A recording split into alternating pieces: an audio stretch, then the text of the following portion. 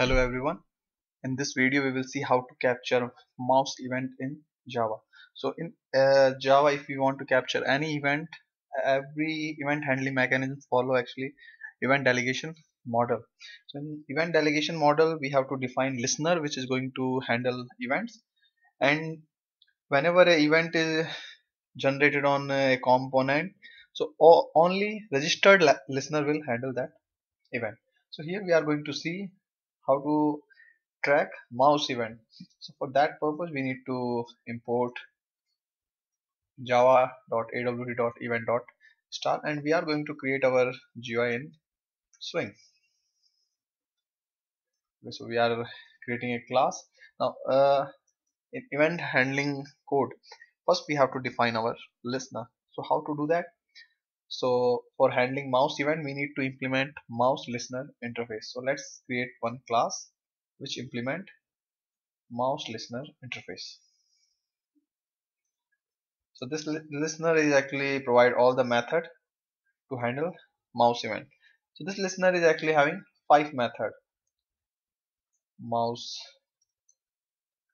clicked, and every method is having a object of mouse event class as a argument. So this method will be called whenever mouse button will be clicked. Other methods are mouse pressed.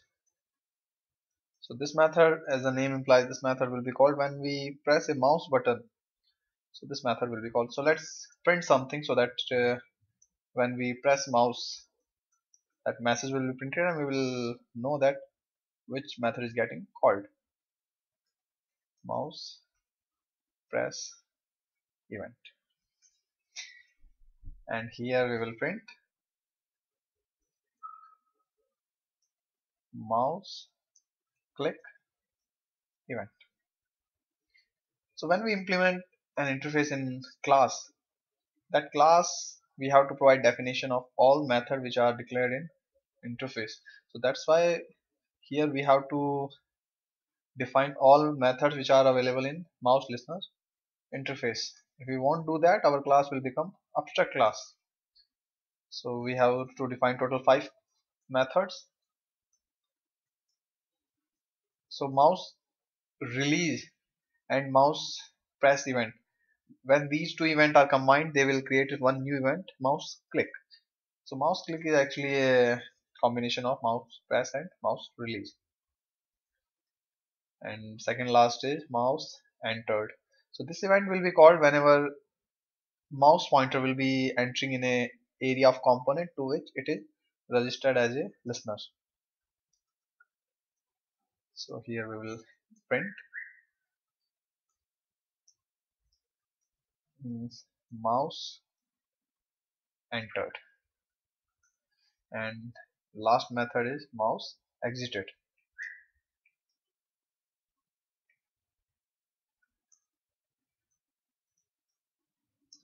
In this method we will print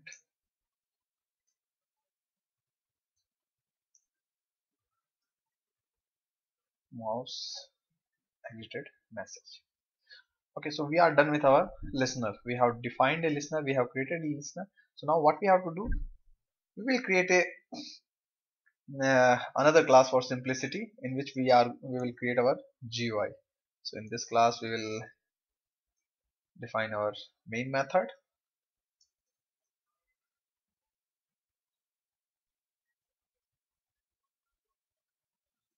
and in this main method we will create a frame.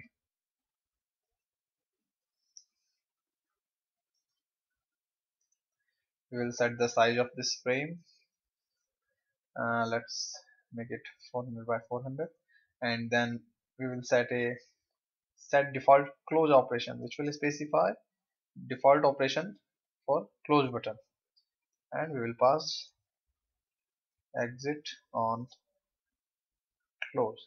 So this value will ensure that whenever a user will click on close button, application will terminate.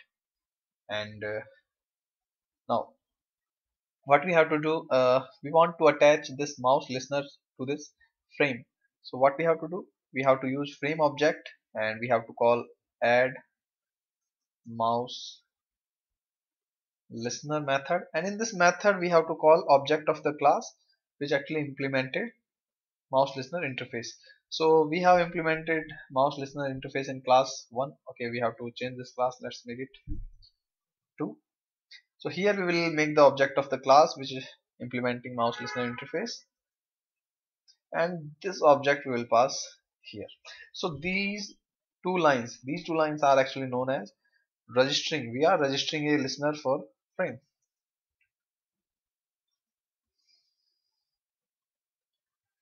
Okay, and at the end we will set visibility for our frame to true. Okay, so now we are done. We will save this file. Let's say we are saving this file on desktop to .java. Okay, so now we will compile it and run it. So we have to change our directory, then we will compile it. Okay, so code is compiled. Now we will run it. Okay, so uh, so far, okay. So now if we move our mouse pointer inside the frame, so method called is mouseEntered, and if we move this pointer out, method will be called mouseExited. Now inside the frame, if I will press mouse button, mouse press event called, if I will release it, release event will be called release, that mouse release method, and after release click will be called. So as you can see here, after press event mouse release method is called, and combination of these two also create make this event click event. So in this one we are handling mouse event. This is a very simple example to handle mouse event. Thank you very much for watching.